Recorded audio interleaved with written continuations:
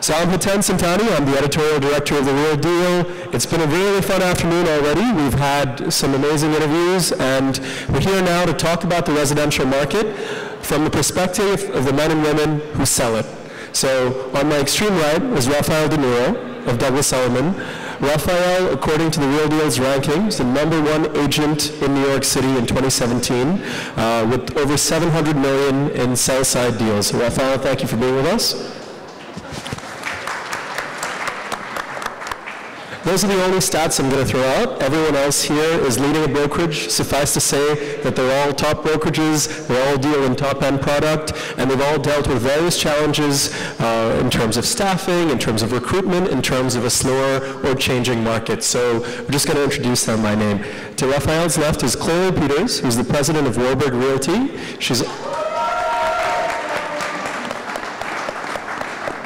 She sounds like she's got a bigger entourage than Rafael, so congratulations. Chloe is also the co-founder of a tech accelerator incubator called MetaProp. So thank you for being with us. Look forward to chatting with you. On her left is Bess Friedman, who is the co-president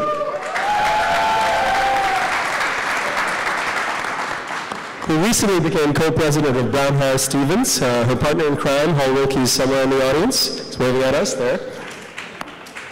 And to her left is Sean Osher, who is the founder and CEO of Core. And to his left, complimenting my tie, and Sean wore the exact same suit that I did. I didn't expect that, so we have Diane as a buffer. Diane Ramirez, who is the chair and CEO of Halstead Property. So really excited to have everyone here. This is a market that people are still coming to terms with. It's not down in the dumps in any way, but it's certainly a market that's changed from the exuberance of 2015, 2014. So we're going to talk about some of the changes that have happened and how brokers are navigating them. I want to start with a listing that I read about a couple of weeks ago, 85 million at 42nd and 12th. And I just want to read you a couple of the perks that they're offering. 85 million, which is about $5,700 a square foot in Hell's Kitchen, or not even Hell's Kitchen, past that. They're offering a Lamborghini, 2 Rolls Royces, and 2 tickets to space. All right? This is actually on the listing. I bring this up because this used to happen all the time in 2014 and 2015. You saw stunt after stunt. You saw prices that were no longer in any sort of realm of reality. And now we bring it up because it's such a one-off. It's a rare thing. So my question is the era of aspirational pricing dead? Is it over? Have people come to a much more sensible stage in the market where prices are in line with what buyers are willing to pay? Sean, do you want to start us off? I think at the end of the day, we're still seeing record prices broken for really exceptional property, and I think regardless of where the market is, whether it's up or down, really beautiful property always sells at a premium. And it remains to be seen if this will be sold, but that sounds like a marketing ploy to get PR and people speaking about it, so I guess it's successful in that way. And the merits of the actual real estate will define whether it gets its price or not. But we're still seeing today record prices for property. Are you still seeing those big gaps in the market? I'm thinking of the triplex at the Pierre, actually one of BHS's listings at one point. 125 million, I think it was asking for. It went for in the realm of 70 or somewhere like that. Have prices settled down, or asking prices settled down, Bess? I think that there has definitely been a price correction in our market, and I think we are uber price sensitive still, and a very value-driven market. And the last few years have been fairly flat for Manhattan real estate. So I think if sellers overprice, it's going to languish and stay on the market. But things that are priced right do sell. It takes a little bit longer, but I mean, this is not a time to price high or be aggressive. It just will sit on the market for a long time. But how do you convey that to your sellers when you know there's other brokerages or more brokers who might be willing to take a risk with those prices and say, sure, I can get you $7,000 a foot when it's in reality maybe worth $4,500 or $5,000 a foot? they look foolish. I mean, we all know that you want to have a listing not to collect it, but you want to sell it. And so I think that it's a bait and switch, and you want to make sure you tell sellers correct information. You want to substantiate why you think you can get the price you can get. You don't want to pretend and, you know, play games with them. You want to give them information that's solid and concrete so they can trust you and work with you in the future. And it's a big waste of time to overprice. And I want to add to that, does it really matter whether you're the first agent? You want to be the agent that closes it. We recently closed one. We were the third agent. Of course, the price had come down significant, but our agent was the one that hit the mark and knew it, and they succeeded. So I'd rather be the third and close it than the first and play games with the seller. In terms of these headline deals, we've seen deals at 220 Central Park South, north of 200 million is one of the deals that we've seen. 520 Park Avenue hit some new records. There are deals like that happening in the market, but Raphael, when brokers, younger brokers, maybe brokers on your team or colleagues that you've seen come into the market and say, yeah, I want to be the guy or girl selling that listing, or I want to be, that's the action, that's what I want to build my career around. How do you talk them off that path, or is that path sustainable? I'm trying to think, but I don't recall any instance where a new agent said that to me, frankly. And if they did, I would have probably told them immediately start with rentals and, you know, advising friends and family. So.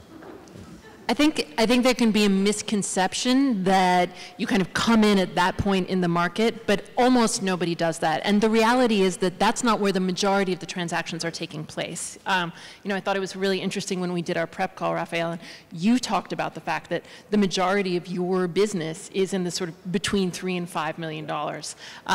That's certainly where we see the majority of the transactions that I think power all of the brokerages in New York City taking place.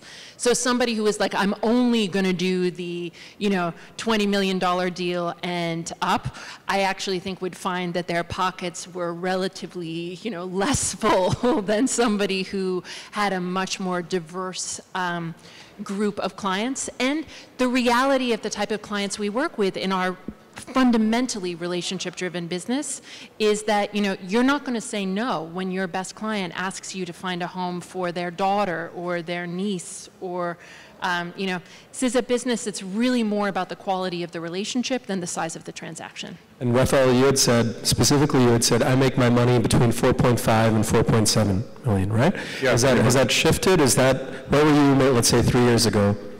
I would have said the same thing 3 years ago. So it's a lot of that, and then it's punctuated by big ones a couple times a year, more or less. Okay.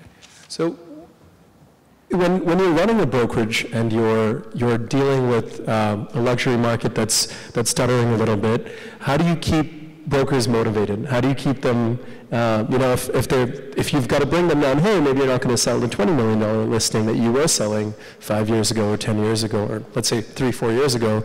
Now you've got to focus on the volume and at the $2 or $3 million range. Tell us a little bit about those conversations you have, because a lot of what you do is part psychologist, part cheerleader, part coach, right? So talk a little bit about that. Right. You are all of those. I think an agent always just has to look to where is their business coming. And if you happen to have a seller at that level, terrific. But if that's what you're looking for, I agree. You're really going to not have to work very often. So you work for you work at your sphere of influence. You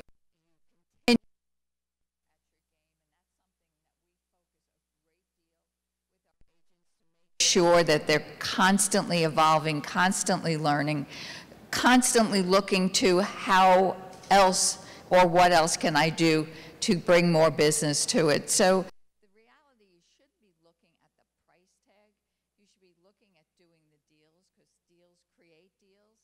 So whatever it is that, however you can get to that sphere, be it social media, be it old-fashioned snail mail, whatever it is, the networking, you know, I always say if you're not networking, you're not working. So that's what we just encourage them, is try to continually just work to be in the game, and being in the game brings more business, and it does work. I think the other thing, the one kind of positive thing that Andrew said out of that whole depressing thing that he came up here and spoke about was, agents need to be fluent with the product. They need to know the inventory, and that would be a great thing to do in this environment, is to know what projects are coming up, what's selling, what's on the market. And something that Hall always says, which is super important, is to put your client's interest first above your own. And I think if you do that, you will have repeat business. It will just keep coming because you're putting their interest first, not your commission, but you're thinking about them. You provided me a good transition into the only question I'm going to ask about town, and I said to Raphael on the call too, I'm not interested in grave dancing. But what I am interested in understanding is, what lessons did you take from the demise of town? What lessons did you take for your firms, for your brokers? How do you communicate, okay, look, this can happen to even a high-flying firm like town? Sean? I think the biggest thing I disagree with that was said was that a traditional brokerage is not a sustainable business model. I think if that was the case, none of us would be sitting up here. I think it's very sustainable if it's run a certain way and effectively. I think if you can applaud for that if you want. I won't comment about town, but I think everyone here is with a company that has a little bit of a difference in their business model, and clearly it's working for us. I mean, personally speaking, our first quarter of this year was our strongest quarter, and we've been in business nearly 12 years, so it was our best quarter. I think markets like this bring great opportunities to great brokers. And something we need to remember is that, we don't really care whether the market's up or down. Obviously, for our clients we do, but, we need to have our finger on the pulse, know where the market is, and transact. And great brokers in a troubling market will do successfully. And they'll do better than the average broker. So I think there's a lot of opportunity out there. And I just want to say one thing back to the last question.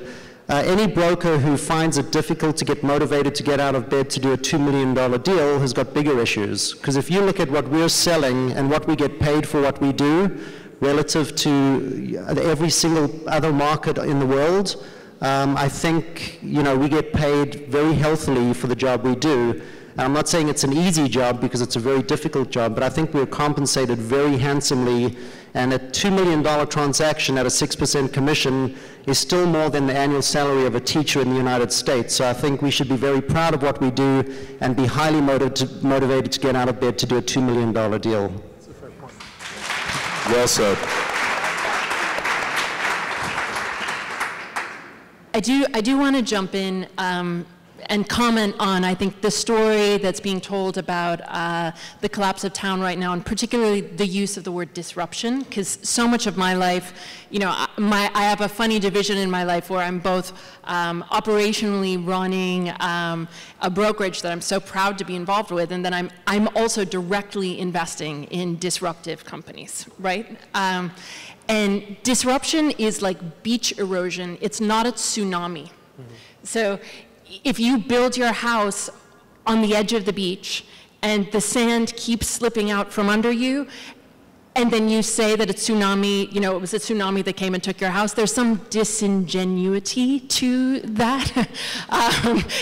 We can all see the disruption happening in the industry, but it's happening at a pace that can be responded to by intelligent, sophisticated people like the people on this panel. And I do, with that said, want to say that I actually also think that Andrew was really a visionary in terms of what he saw for the industry and the placement of town. And, I think it's the loss of town is really,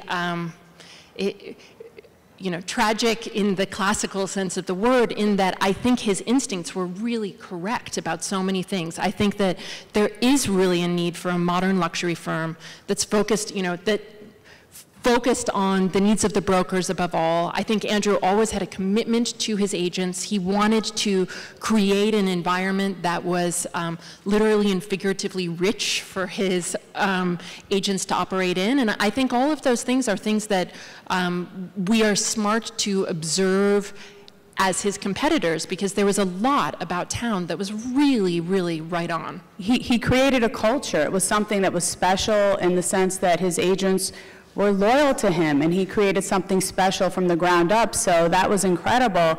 But the collapse of town didn't happen overnight, as Clelia said.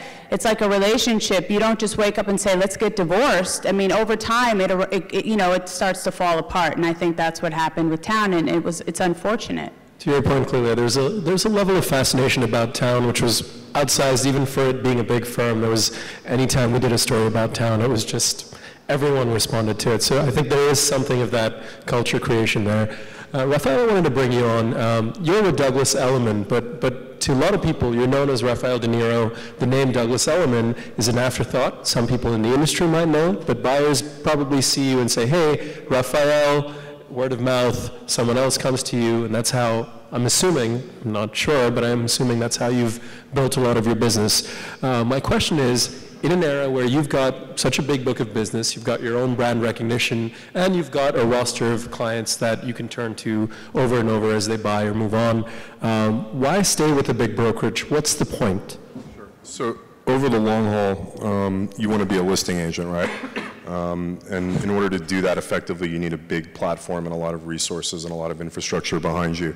And a lot of my business is listing business, and I'm quite certain that probably 70% of it would be out of my reach if I didn't have a Corcoran or a Brown Harris or a Core or an Element behind me.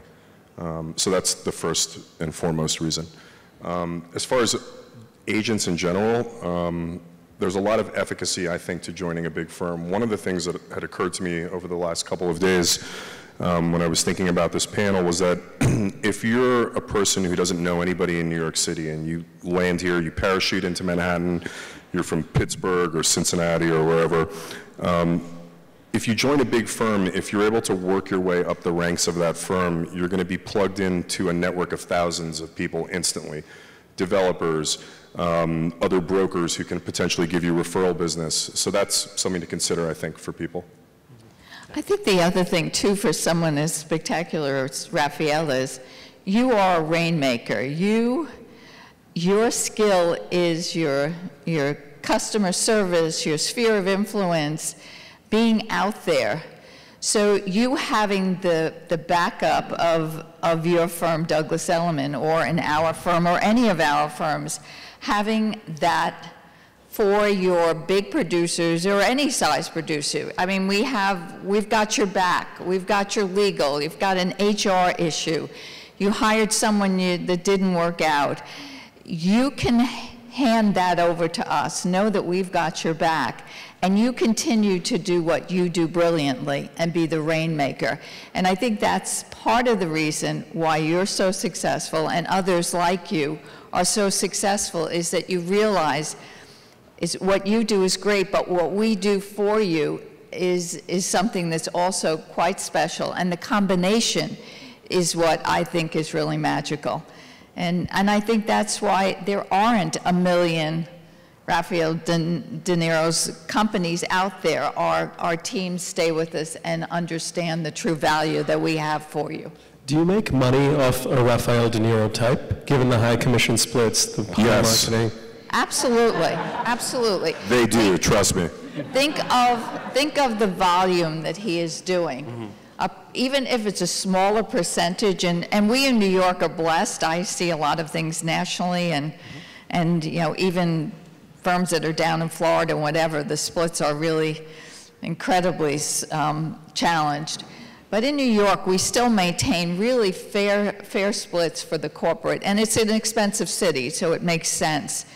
But when you think of the volume that Raphael does, and us getting, or the company getting a small piece of that, it equals to what probably our middle range agents are bringing us to us as well, and they don't have the star power of Raphael.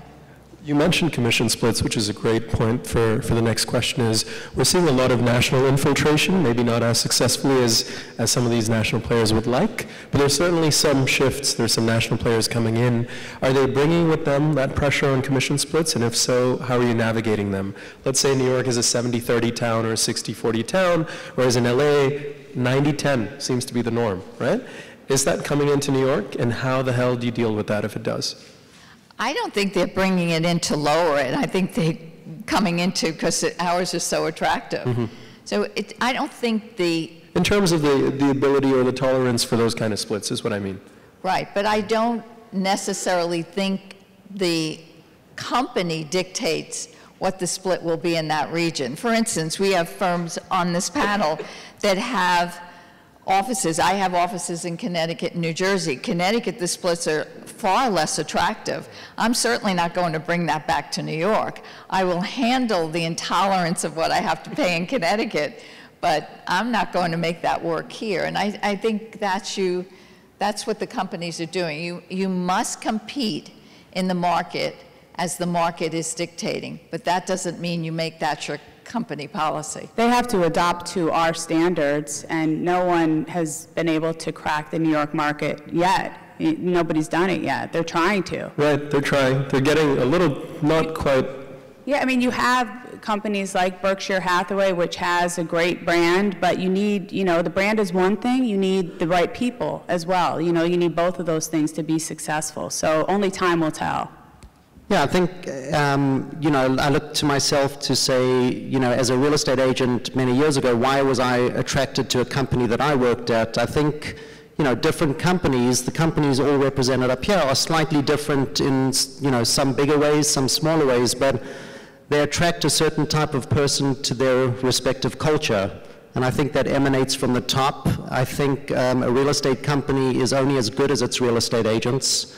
The agents are the ambassadors of the brand, and I think that is probably the most compelling reason why, someone like Raphael works at Douglas Elliman. The brand, resonates with him and his business, and is a good representation of him and his business.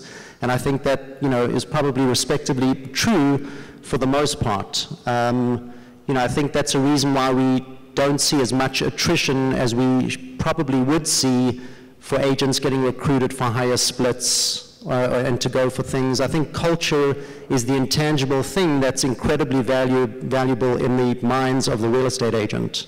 But culture has got some weight, but then a signing bonus has a certain amount of weight as well, right? So how do you counter that? Yeah, I mean, everyone wants the best deal, understandably. But is it a best short-term deal? Is it a best long-term deal? Is it a transition? A smart business person will take all of these things into consideration and make their respective decision. I think for the most part, agents are attracted to the brands that resonate most with them. Maybe the agent who's unsure could be persuaded one way or another with a signing bonus, but it's got to be a long-term. This is not a business where you make a lot of money. This is not a quick buck business. Raphael's been doing this longer than he'd probably care to fess up to, but these businesses, being an agent, is built over a very long period of time, and it's not an easy business. It's not an easy business to build your brand in, so that decision is very important. Bess, have you changed anything? I do want to, but Bess, have you changed anything in your strategy in direct response to a firm coming in with a big signing bonus, or a firm promising, for example, equity?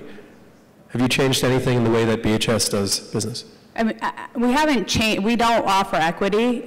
We don't do signing bonuses. We never will. We're not that type of a firm. We sell real estate. That's what we focus on every day, and we try to be the best at that. But we have, competition has inspired us to be better and get better and invest in more technology, more support, great management, all those sorts of things. We just want to be the best. So we keep striving and changing and evolving, and so we're not going to be copying what a firm would do, like giving equity to an agent. It's just not the model for us. I just wanted to jump in and say, we had two experiences in the kind of post-town agent, I'm not sure what you call it. It's only been 3 weeks. A cat fight, where we were, there were so many good agents still left of town, and people were looking for their homes, and we had two different people who turned down signing bonuses to come to us. Like BHS, we don't give signing bonuses. We don't feel that that's part of who we are. But I do think, I think the brokerage is a business-to-business services company, and that actually, even at 10%, that's a lot of your commission to give away, and that we need to be really aware of what we're offering the agents who come and work with us. You know, I had an experience recently where one of my agents introduced me to someone and said, I work for her, and I started laughing. I was like, no, I work for you.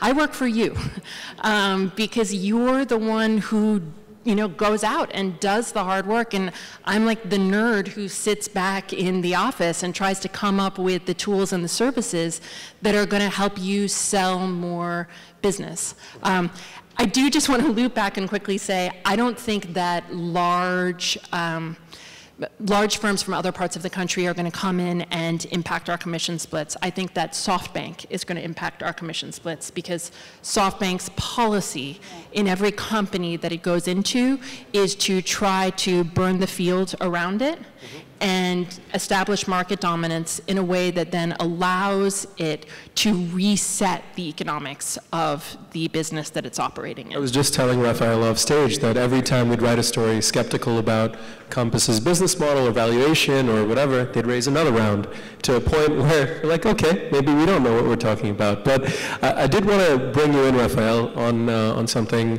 When we're talking about tools and platforms, about a year ago, Premier Agent essentially came into the market and said, hey, look, we're going to let brokers advertise on other brokers' listings. I'm technically not getting it quite correct, but that's the essence of it.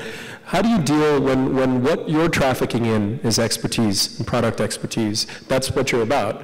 How do you navigate having someone who may not have any experience, who may not have any knowledge about the specific property or even the specific neighborhood, come in and essentially squat on your listing? And then I want to open this up to the brokerage executives as well. How do you navigate a force like that with so much, they have a platform. It's a platform that all of you have been using for a long time, that you've fed essentially, and now you're saying, hey, wait a minute. So Raphael, start with you. I'm not bothered by co-broking, right? So I don't care if someone shows up to my listing. It is frustrating if they don't know what they're talking about, or if they're not familiar with the product or the neighborhood, or if they're not used to handling the type of tenant or buyer that they have. We had a situation recently where a 100% commission model broker from Great Neck showed up at a $45,000 a month rental in Tribeca with a tenant in tow who everyone in this room knows, and I couldn't believe it. I was really shocked, and it ended up not working out. But the fact that I'm now having to co-broke with people from Great Neck for Manhattan rentals is pretty crazy. So it just kind of, I think, speaks to how much things are changing right now. I was not supportive of Premier Agent. I'm starting to change my philosophy a little bit. I'm kind of starting to adapt to, if you can't beat them, join them philosophy. We've tried it within my office, within my team. It works.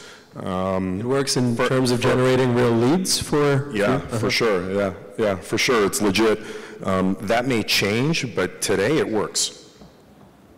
Well, I think that I feel very strongly about Premier Agent, and this is a situation where I think the means don't justify the ends. And recently, I think, backing up for a second, StreetEasy did used to provide a very valuable service. It was a place where everybody went, buyers, sellers, agents alike, and then Premier Agent came on the scene, and it was this whole misrepresentation as to who was the listing agent. And there was no vetting. Like you said, Raphael, there's an agent from Great Neck who didn't know what they're doing. And so now the DOS recently has came out with an opinion, is going to modify Premier Agent so that the listing agent, the one that actually has the relationship with the client, will be clearly represented on the listing, and there won't be some phone number just to call where it's a pay to play. And I think Brown Harris Stevens, as a firm, we have not put one penny of corporate dollars behind Premier Agent, because I feel strongly that it violates our core ethics as to what we stand for, and I think it's also, it's like we're giving them the bullet and they have the gun to our heads. We're killing our own business, and I think it's a terrible thing, and I wouldn't support it unless they modified how it's set up. So that's just my opinion.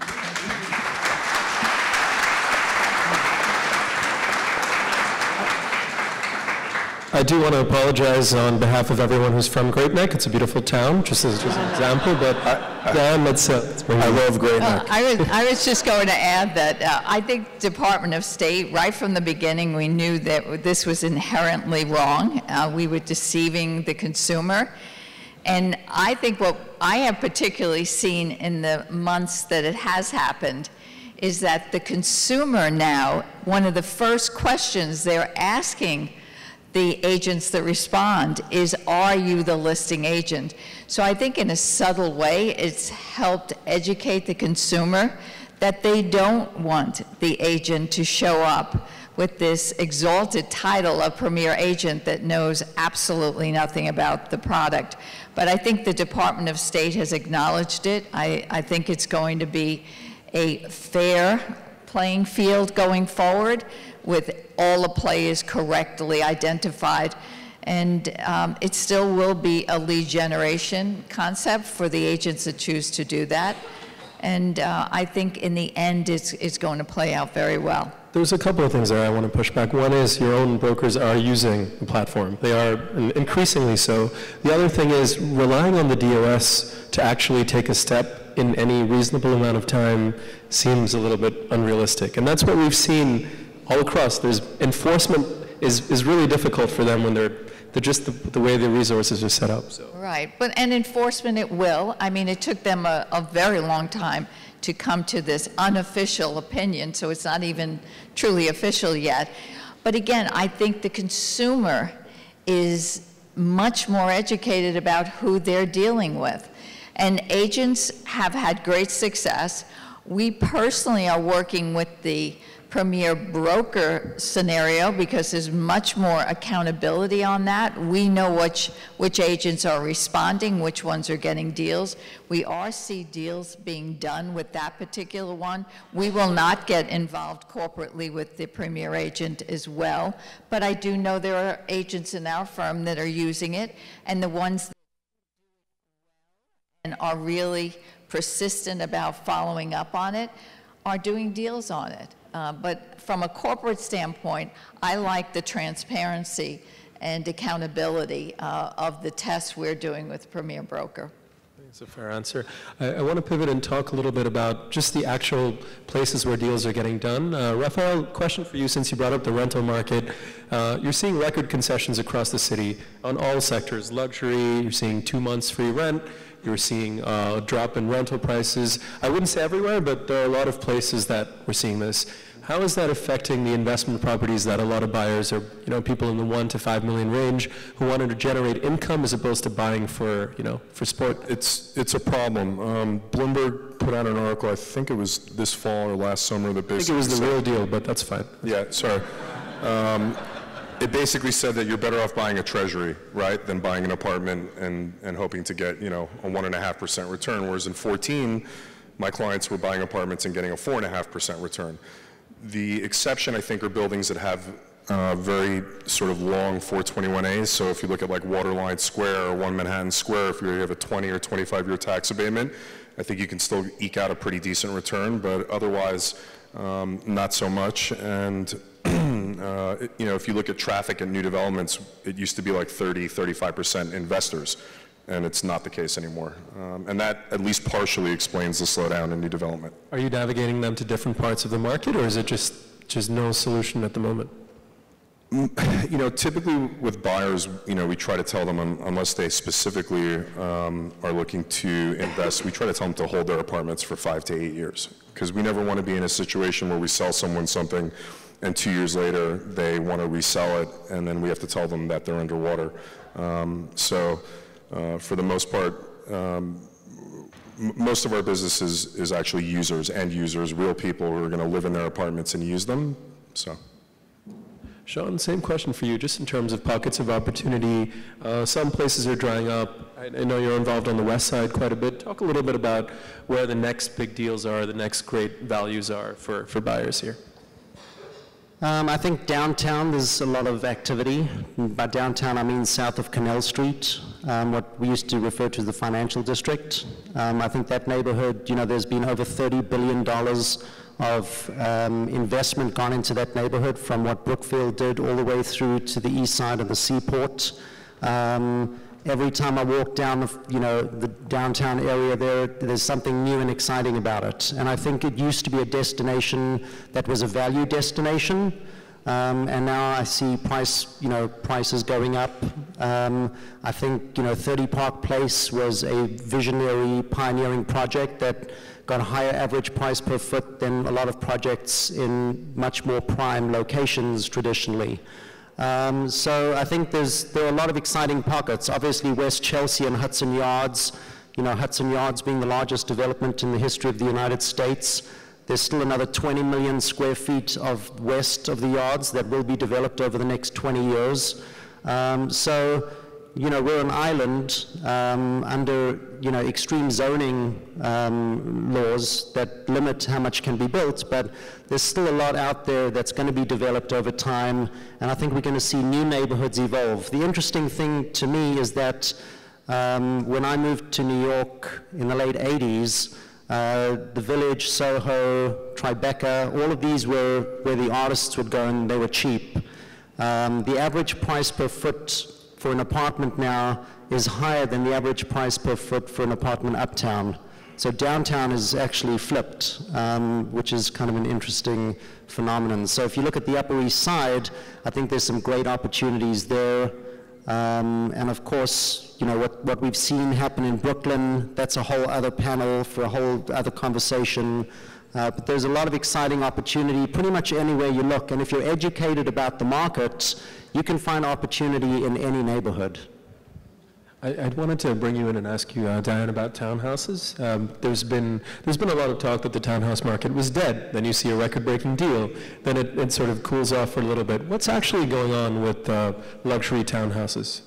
Well, I've watched the townhouse market for a long time, and to me, it's an extremely cyclical market. When you look at them, they're basically beautiful, great space. And then you have the comparison is, an apartment or a townhouse. You have the wonderful privacy of it. There's the security issues. So I think when the apartment prices get a little bit pricey, all of a sudden the townhouses seem like a fabulous alternative because it's good value usually. And then that market heats up and it gets too expensive, and then you realize, well, I could get a great apartment for the same price as a townhouse and I don't have the issues. I think right now the townhouse market is a little overheated.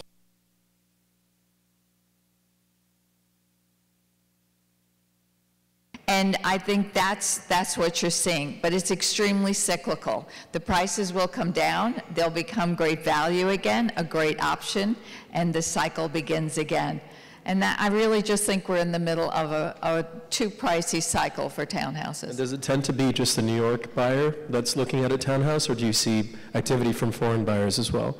It depends. Foreign buyers will certainly buy townhouses, particularly if they have staff and they're coming forward with staff.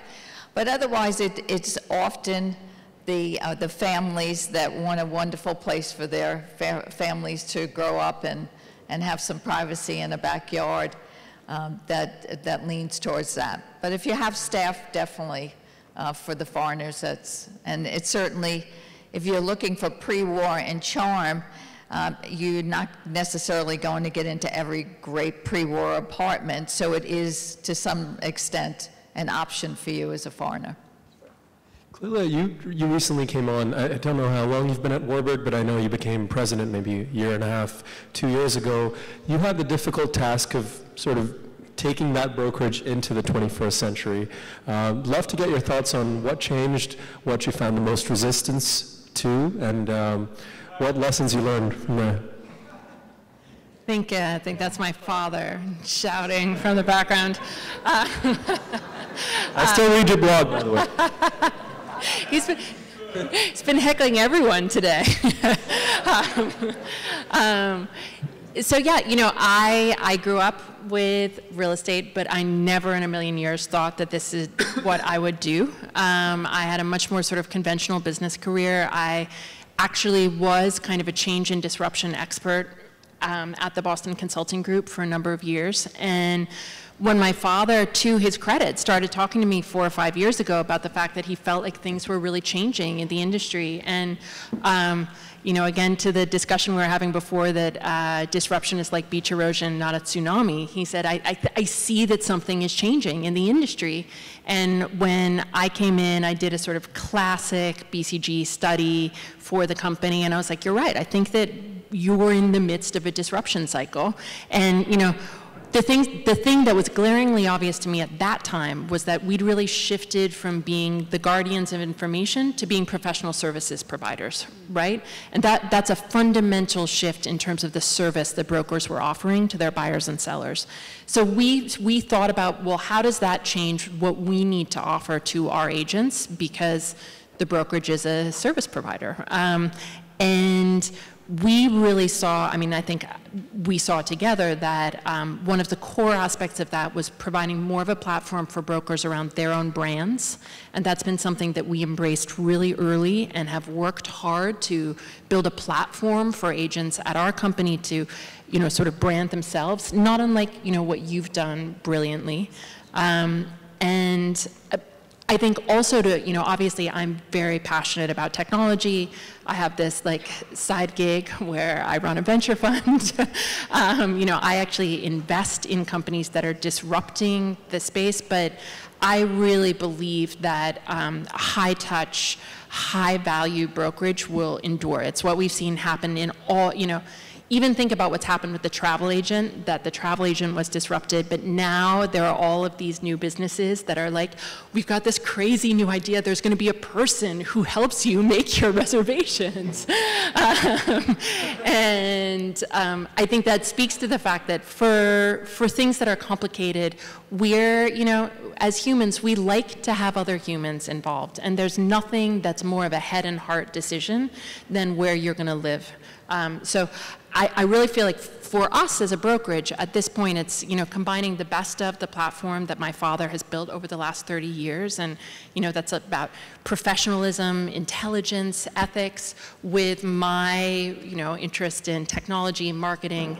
And it has not always been easy for us, you know. I like to say that in the patriarchy, we all work for our father, but I actually work for my own father.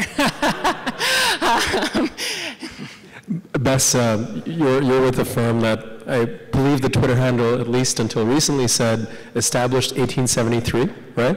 Or 1873 is correct, right? How are you taking the firm into the, and I know there's a lot more news to come, but talk a little bit about those challenges. Well, I think that the good news is for Brown Harris Stevens, we have a great history and great records of sales. And when I joined the firm 5 years ago to work alongside Hall, you know, we both saw that there were a lot of things that needed to be changed, and one of the big things that we wanted to do was rebrand the company, because although it was an incredible brand, probably the most important thing that we have, it was getting a little bit tired. So that was one of the things that we wanted to do, and we did so very successfully, and we're very excited about it. But we also have brought in a glut of new agents, younger agents, millennials, new blood, so to speak, which has been wonderful. We have a new training, we have new technology, we have new offices, new managers. So the firm has grown slowly. We've never been about quantity, but about quality. And we've tried to do that. And we're similar in many ways to what Clelia was saying to Warburg. I know Fred and Hall are good friends, and they have very similar philosophies as to how they have led their firms.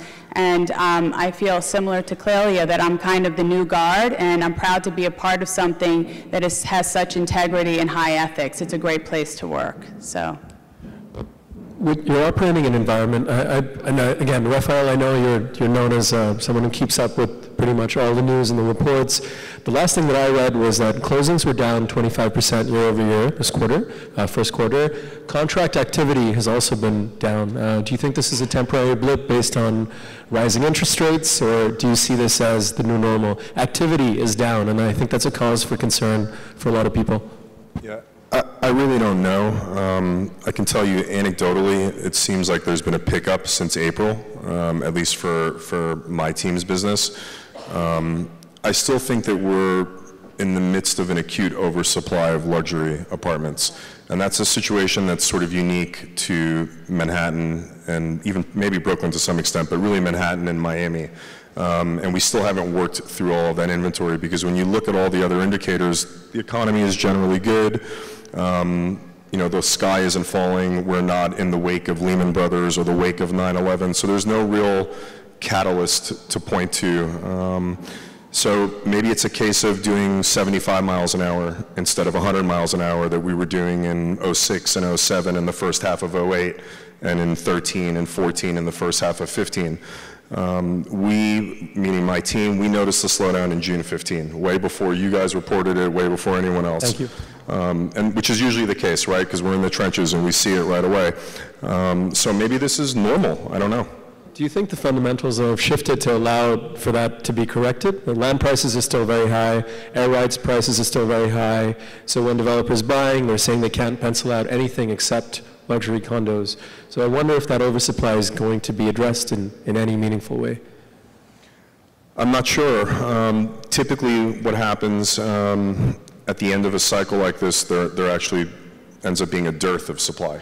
Right, so I feel like that might happen, but I don't know when. I think we might be another year or 2 or 3 away from that.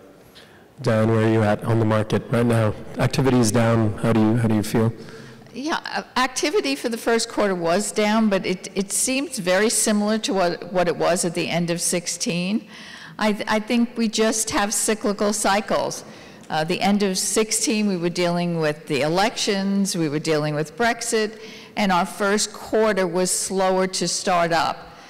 That year, it really ended in November. This past year with the tax law, we saw the trepidation on the parts of the buyer really going through to December. So I only saw our agents getting really busy again at the end of December. And so you add the fact that the buyers had to get back up and going, and then you add the additional choice that they have, which always slows down your decision to be able to make put your pen to paper. So I just think it's been a slower quarter, but I see it as just another quarter, and it will pick up. There's no set things that's saying this is going to be a downward market. The other thing to keep in mind is that there's still an enormous amount of uncertainty in our market, and that's never good for real estate. So I think globally, politically, there's that sentiment, and so that impacts our market. So we've had a slight correction, but it's okay to have a correction. I think that's healthy, and you know, supply and demand, once they intersect, the market will be more fluid. But overall, we're doing relatively very well, considering all of that.